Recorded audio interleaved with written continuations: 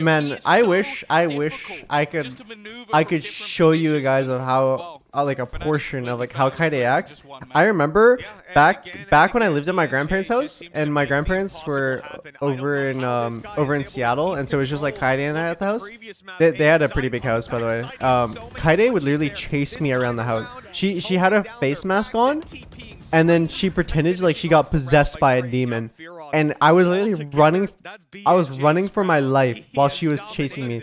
And when I mean chase, like, dude, she was running like a demon. I have a video. I have a video of it. But it's for the archives.